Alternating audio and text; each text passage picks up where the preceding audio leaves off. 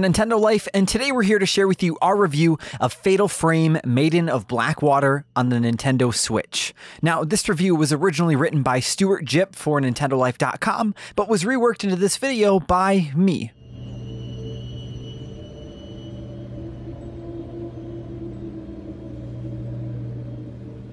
If you were to see a ghost hanging around, what would be your first instinct? Would it be to pull out a camera and take a picture of it? Or even pull out your phone? I guess maybe, but probably not. I think it's fair to say that realistically, most of us would just run. Well, in Fatal Frame, Maiden of Blackwater, or as it's also known in Europe, Project Zero, that would be the exactly right idea to have, if they happen to at least be the dangerous kind of spirits that you'd want to banish. Now, this camera that we're talking about is no ordinary camera either. The device wielded by the Fatal Framer, which is a term that we made up, is the camera Obscura, which is a term that we didn't make up. This captures more than just treasured memories, however. If utilized carefully, it can allow its wielder to capture spirits, which in practice is effectively the same thing as killing them. Again.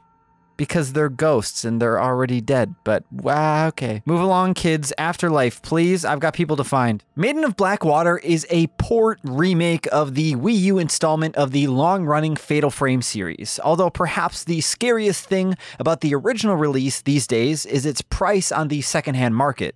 So it's good of Koei Tecmo then to re-release the game for Switch and to do such a solid job of it. If you played it already on Nintendo's previous console, where the gamepad was the camera, there's little point in revisiting it here, but that neat mechanic has been retrofitted to work on a single screen as well as one could hope. Following the journey of 3 main protagonists and one secret-ish one from another series, you'll take the camera Obscura into all sorts of creepy places that you really wouldn't want to go normally, in order to solve an extremely bleak mystery involving suicidal shrine maidens and the titular Black Water, a curse that feeds into both the narrative and gameplay. Now, your playable character doesn't want to get wet. If you're soaked to the bone, you're more susceptible to the curse, and if you come down with it, your health bar is going to drain constantly until you either use an item to warm up or eliminate all the spirits in the area. And the latter is easier said than done. While you're normally playing in third-person mode, bringing out the camera Obscura naturally switches your view to first-person, giving you a much more significant blind spot.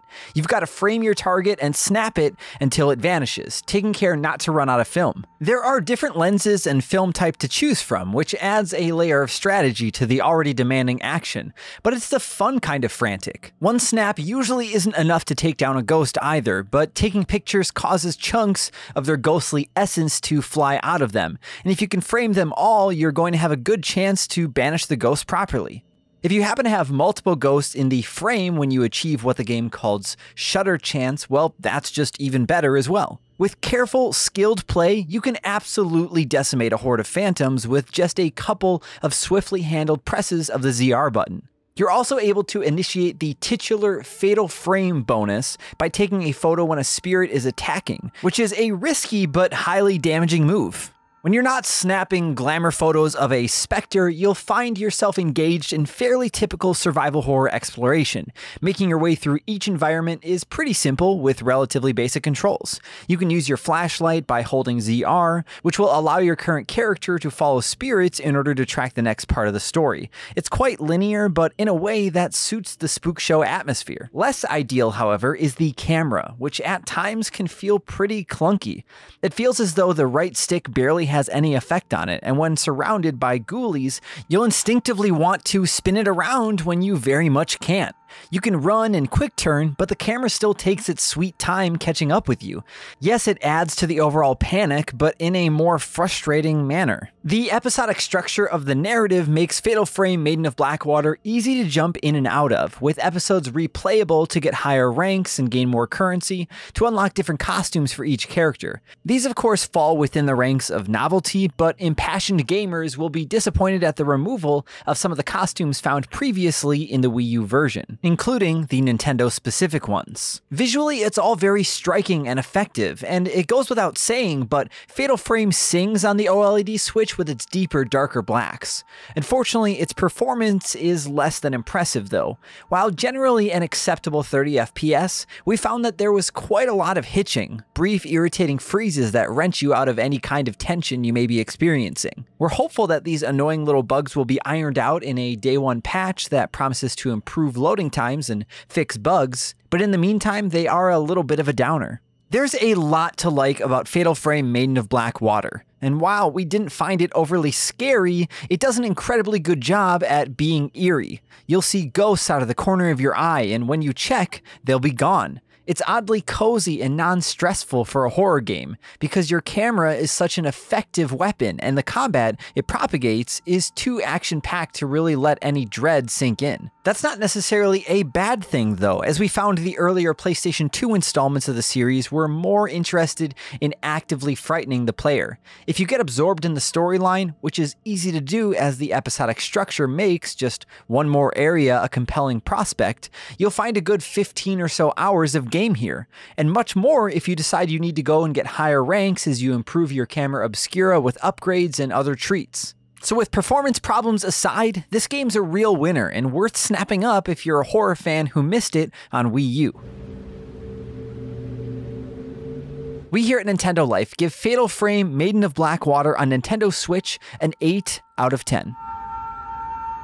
Now, to sort of mimic what Stuart said in this review, I very much have been enjoying my time with this game as well. There are a few things, though, that I did want to bring up. I definitely do agree that the controls feel a little bit clunky at times. The camera, sometimes it can just be a little slow, just a little sluggish. And I've also noticed that you can't really fully, like when I get into a new area in a game that's beautiful and I just kind of want to soak it all in, I love just rotating the camera 360 degrees around the character so I can kind of see everything and see the character in this world. And in Fatal Frame, when you do that, your character kind of like sidesteps and walks in circles around themselves, and it's whatever, but it's just a minor thing, I suppose. I also noticed that from time to time there's this big wooded area. I can't remember what it's referred to in the game, but I found myself getting lost in the woods fairly often, and in turn, I would check my map, and you can do that by pressing the, I believe it's the start button or maybe the minus button. One of them opens up your map, and I found I was doing that over and over and over again because I would put myself on the right track and I would follow this path,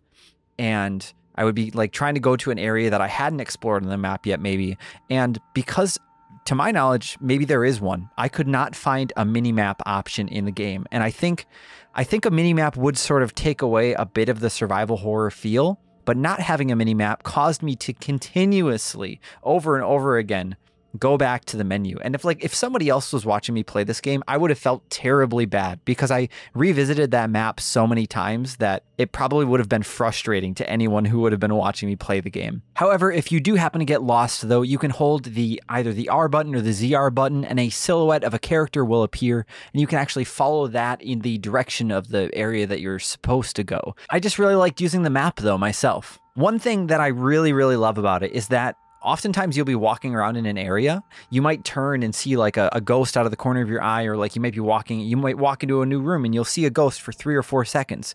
And in that time, you can actually pull out your camera quick and take a picture of them. And you're kind of like almost making a collection of these different ghosts that you encounter, and you'll eventually start to learn more about them. Even same with the ghosts that you actually fight. Once you defeat them, their spirit will kind of linger for a few seconds. You can actually go up and touch them, and that will give you sort of like a flashback memory sequence to like their last moments on Earth as humans, and you kind of get to see. Traditionally, from what I've found, it's been like a really gruesome murder scene, or you'll just find out how they died, but it's still super interesting nonetheless. I think the graphical and audio design of the game is excellent as well. It really all comes together. The lighting, the way that it falls through the trees, and sometimes you might see it catching on the moonlight on a waterfall. And while there isn't really a whole lot of music to the game that I've noticed, I appreciate just the ambiance of the sound effects that happen when you're walking around in the woods, or if you're running through a bush, or if you're walking up a dirt path, you'll notice your footsteps sound different. There's just a lot of attention to detail in little parts like that. So, of course, feel free to let us know in the comments down below if you ever played Fatal Frame Maiden of Blackwater on Wii U back in the day, or let us know if you're going to be picking it up. And as always, if you enjoyed this video and you want to see more content like this, then why don't you go ahead and pull out that camera Obscura of your own and snap a picture of that subscribe button. Capture it forever. And then ring that notification bell to be notified whenever we put up a new video. Thank you all so much for watching. I'm Xeon from Nintendo Life. Stay safe out there, and we will see you next time.